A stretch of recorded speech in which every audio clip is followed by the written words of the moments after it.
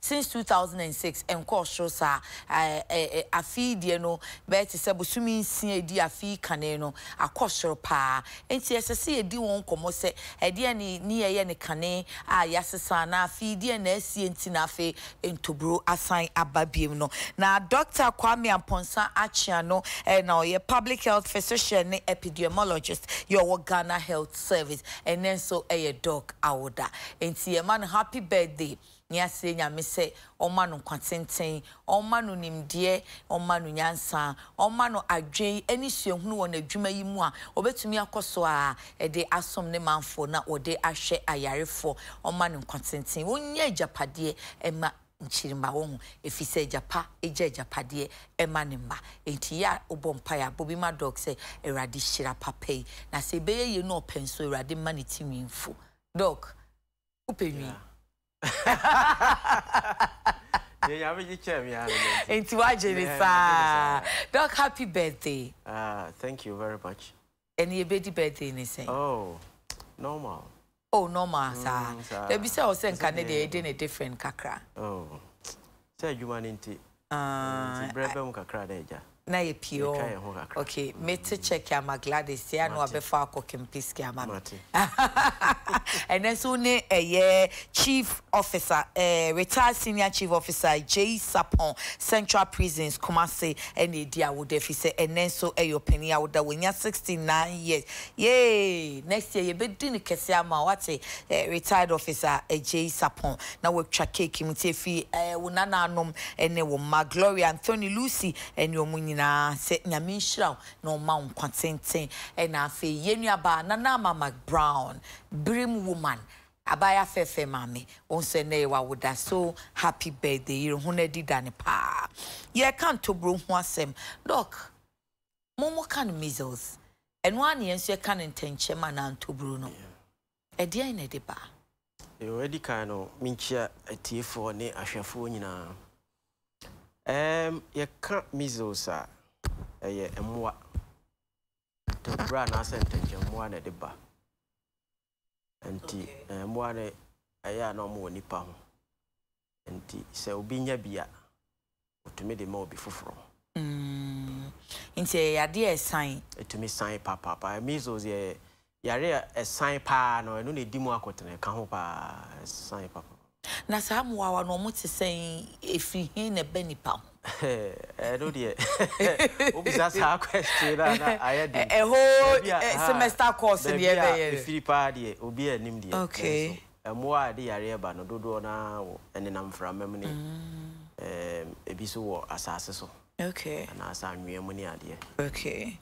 Until the be and say, young say, maybe says if it's a person who says, maybe I go so edin ko we nya bi na pesa wo hwo hu ya e de na wo be hwo hu ye afi ho me give me say nkomo titiri pa ye be die no edi kan no ka say ye emoa na de ba emoa no e ba ho nam due no mu a te say de me kan na edi mre kakra bi na afi ahyenso de no ahya ase e bi ne afi ho ye hye.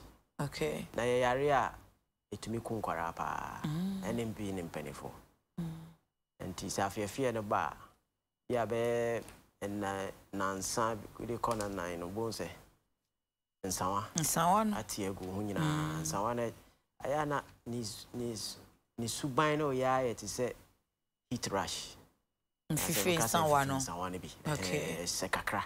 Okay. But who say Sabia omo yatiti omo difference. Normally shasi if you him. Mama phone ye ho ade pa. Papa. O hwe o si we ye ntanchema o nye uhuru nsawa na mfifi nsawa na egu no. Nti ye shasi if you him na afia aba ho nam. Okay. Ya nyina. Nti everybody na nsawa ne begu no na ye serious ana se eni afiafie ne ahobene ni nyina ababom. O hwe yare ni su a. Said ye tie ne say afia na start bi abe na nsan na nan bi na nsan wana ba ti nsan wana ba na chese na wanya mmoa na dada ti nsan wana ni main ahyenso dia chese wanya measles. Okay. But niema foforo kan obu ho a etumi affect nani ti na nani ayeko emusunya bi ti se wa kakra Okay. To mobile why one to me yeah be a super infector and I say more for the gym na be pneumonia. Okay. Ebi mo so wo ha ne hwene mo tinsu nkora no titru. Okay. The actions to me no. Afie no. Ene nsawa no. Na afi de me kan ne mu ba ko bi abeka ho a. Okay. Na onim say e wabo no. And I say any na aye kokko no. Yeah. And I say hwene mo nsuo no. Mu bia beka ho be na onim say about 99% of measles. Intention. Na why sa na enya because na enkwada titiro nya enim so mu nya mpanin so nya intention. Okay. Obia to nya intention. Obia na emumu a wotanya pa ye nkwara ene mpanifo a yenwo omu pane ye pen anase omu nya bi da. Se unya ba ko a unya measles eno ano no. Se bia metiwe. Ye wo me Zabre na we impani any ho nti me mama kire me say minya measles nti minya bi sa no me minya bi almost 100% minya nti unya bi ene na I say chicken pox we den o say bi gu ba ko wa brabo nti we akwala bi anwu ene wanyi sesi ho twen no se usa ya na o banbo no enwie peye nti yare no bebre de ne ho bebo kwan mi ni so a ye bo ho ban free yare ho. Okay. Ada say obi ye yare bi wo ho a unya ba ko anu no unya bi. Okay. Special viral infections no do na asa anete measles ye ba virus na de ba e kwan ben na e fa so san ye say dem kan na mfra mam na mu gi se nipa ne ben wo pa anya se na mfra mam se mfra ma ne boy a na say nipa a wanya bi no yo yare bi wo ha tumi fa mfra mam sa nti wo men nipa no okay but we dey gi se wo ben nipa no bi a wanya bi no ben kakra a friend droplet infection ti okay say e ba gi se bi a wo ben nipa no be up to about a meter 1 meter bi sana nti emfa won se bia onsan so ni mu se bia nsan wana gu no anase ne hwini mu so nso onsan so ni mu ba wo ben no kakra oh I see yesa maneko yesa ne sen empempi no sa viral infections no titru no yensa emo yesosa no na Bible ho enti na ya bribia na ye preachy Bible okay Bible enti okay because say bra na ye wo doctor atitebia no medical school no na penifo no chere say be 1970s ne ba early 80s no na ntanchem wo ho papa I don't know ku say na number 2 okay nkwala yare ku o menye say nkwala yare keke okay nkwala yare ku o no na no na ye number 2 apart from a 3D and malaria okay na mpanie ne bae no we mpanie ne start ye no samba kaya we mpanie start in 1978 okay the way start mpanie ne bae no edrum pempe so obi a nipa dodo na anya vaccination no na yare ne kofom sa na mansan nyina hya ase so mo ko yare no enti yesan ba no yes, bibi wo we are not doing right. And Kambe we say at beginning of the year, since 2006, I come I former by say 6 months more you rough we mono a shooty caution. And this how so can see 2006. Tinka cranka krasa. And then I just say yatiada. And only you know teach you who say make I say around around the 2000s. Okay. A bit is Americas, and they say, oh, no, almost more eliminating. After some time, it was declared eliminated. And my man 40 die. Now, if it's a marshal, your anti-vaccination campaigners, especially in Europe and America. And correct. I, Mamma, me for anko amfa nkwara na asa wofo na amfa nkwara na nkwa maya nsuso wo mo no friends unya a number of people a omo ban boni mbi pe ya na afi yare no wa ma no akode okay and for a long time baby to say England say they've been battling with measles since 2011 enti nya na asem kra eni na che say ye ha nso ye ha no de ya mencha de na am say maame fo ne papa fo ne tea we in asenenti no e na ukọ we na mpane ne de ma no ya ayi ne ka nti ye level no wo high. Wow. Immunization coverage no e was soro pa ye about 96%. Just say we mofra na we fan say less than 1 year no we mu ha about 95 96 enye bi. Anyway, the for once there's something to shout about. We dey boy home modi a chen omo. Papa say omo de no koye say anti-vaccine campaigners no ebe omo no be ye de. E chen omo ana omo ye pro-vaccine campaigners. Nti ma obi atedai. Okay. The minimum say baby wo hot say Canada say omo enact laws say one fa oba anko a e be juska. Some say 2,800 Canadian dollars also. Wow. Because you are a threat to. What the best sign will be? Will be for. And talk any no ye vaccination any prevention. Correct. Bed there buying. Ye mom kwala ne buying. And only prevention vaccination. Okay. In fact, since I discover vaccine for measles, immunization also course. Ama yare no atiaba form kra. Okay. Na one here I am say yare na atiaba form tu beka se ni ho. No sa bi na aye wiase man nyina no. Okay. Aye se ni ho. Okay. So ho. Nti Ghana ha no centers ben sa ana ba bia ye wen bia. Ya bofra ni nya boso me nkronkon na de no kodia.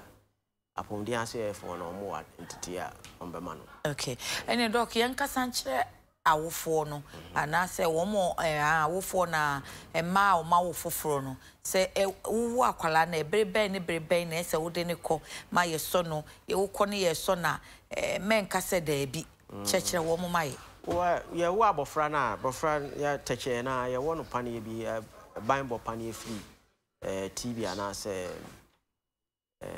nsamawa on see ade ye pese ye be kan nsamawa na ye discriminatory nti de ye kan TB na wo kan amame fo no beti ase okay de ye mfa ye TB de o de battery mu a na afesi ye ma ye so omusan so omanum okay free mbubu ye ho okay polio ti onya na otwinsia 6 weeks okwa mbema no polio ombema no bibi e friend penta no ewo diphtheria ye menka twidi ne papa ye meso kra ira me na mka se ni whooping cough ne nam whooping cough different eno ye different but sa panie na no 5 in 1 okay bo ho ban fi diphtheria ho okay bo ho ban fi nkonkon ana se whooping cough no ena tetanus okay ana asasensene okay ena ye wo hepatitis B and Haemophilus influenza type B.